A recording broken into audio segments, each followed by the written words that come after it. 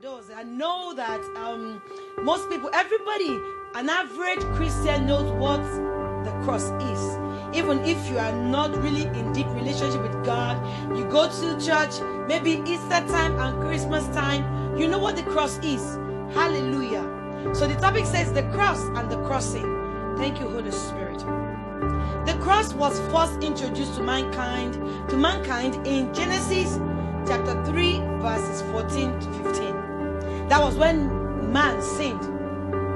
And God said in that Genesis, so the Lord said to the serpent, because you have done this, you are cursed more than all cattle and more than every beast of the field. On your belly you shall go, and you shall eat dust all the days of your life, and I will put enmity between you and the woman, and between your seed and her seed. And he shall bruise your head, and you shall bruise his heel. The last one, and you shall bruise his heel. The Lord was talking to the serpent, to the devil. Satan bruising the heel of Jesus Christ means finishing the sacrificial work on the cross at Golgotha. That single line goes very, very deep. And you shall bruise his heel. Hallelujah. The cross and the crossing. The Lord said to the serpent that he would bruise the heel of Jesus.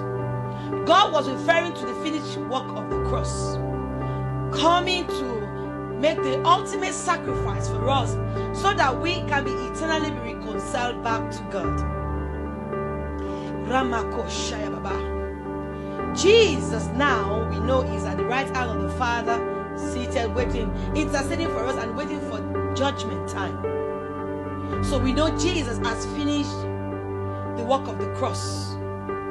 And he died at Calvary. Everybody, we know that the one who was wounded for our transgressions, he was bruised for iniquities, and the chastisement of our peace upon him, and by his stripes, by the striping, by the beating of Jesus Christ, we have been made whole. The cross, as the work of the cross has been finished. Hallelujah. No wonder Jesus said in John chapter 19 verses 28 to 30, Jesus said, after this, Jesus said, knowing that all things are now accomplished, it has been accomplished. The work on the cross has been accomplished. It has finished. It has been done. Rando Pekelia. The assignment God has called me to do, I have finished my bit. The finished work of the cross has been done. You and I have to do the crossing. Jesus said in John chapter 19 verses 28 to 30, after this, Jesus, knowing that all things were now accomplished, all things were now accomplished, all things were now accomplished. Your visa to get to heaven has been accomplished. Everything you need to do, you need to have, you need to take you to heaven has been accomplished. That the scripture might be fulfilled, saying, I test. Now a vessel full of sour wine was sitting there, and they filled a sponge with the sour wine and put it on hyssop and put it in his mouth. I'm not going there. So when Jesus had sipped the sour wine, he said, it is finished. Bowing his head, he gave up the ghost. He finished it. He finished the work on the cross. What was Jesus saying when he said it is finished? He said the bruising has finished. Genesis 3:14 to 15. The bruising has finished. The wounding has finished. The chastising has finished. The sacrificing, has finished. The endurance that the work has. The Bible says in Hebrews chapter 12 verse 1 and 2, Jesus endured the cross. He finished that. The stripping has finished. The rejection has finished. All the thing he has to endure, he has to take, Jesus finished it at the cross. I'm going somewhere, please stay with me. As we can see in Isaiah 53 verses 3 to 5, I said it earlier, he is despised and rejected by men, a man of sorrow and acquainted with grief, and we hid hid as if it were our faces from him. He was despised and we did not esteem him. We did not esteem him. Surely he was despised and we did not esteem him. Surely he has borne our griefs. He carried our sorrows. That was finished. And we esteem is stricken, smitten by God and afflicted. That was finished. But he was wounded for our transgressions. Yes, he finished that. He was bruised for our iniquities. He finished that too. The chastisement of our peace was upon him. Yes, he took it for us. And by his stripes, we were healed. So what is happening now?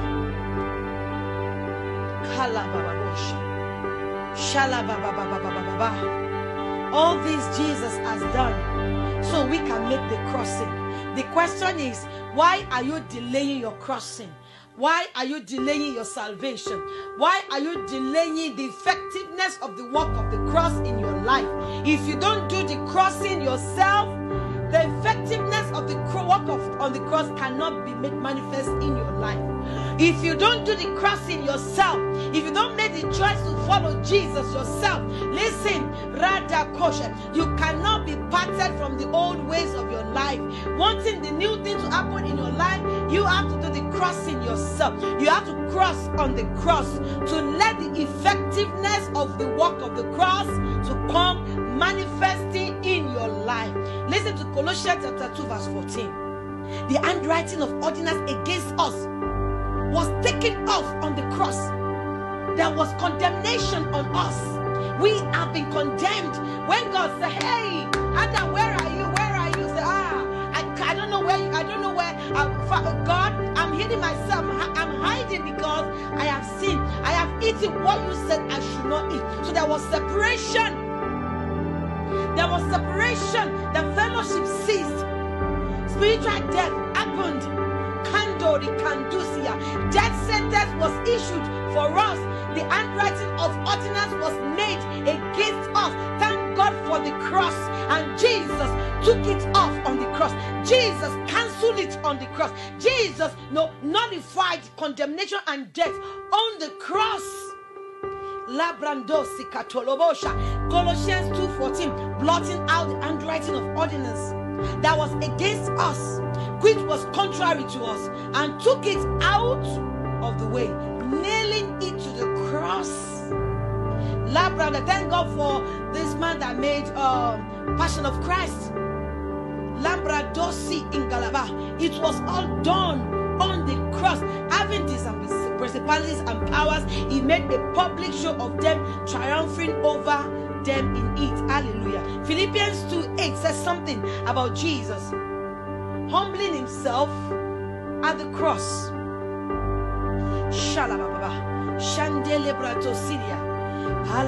So after all this said and done, that Jesus has done all this on the cross, we have to make the choice to do the crossing ourselves. I have decided to follow Jesus. I have decided to follow Jesus. I have decided to follow Jesus. No turning back, no turning back. Is that your song right now? The wall behind me, the cross before me. The wall behind me, the cross before me. The wall behind me, the cross before me. No turning back, no turning back. When you do the crossing, no turning back. You can't live your life your own way anymore. You got to leave it to God, because Jesus paid the price ultimately for you. When Jesus says sit, you got to sit.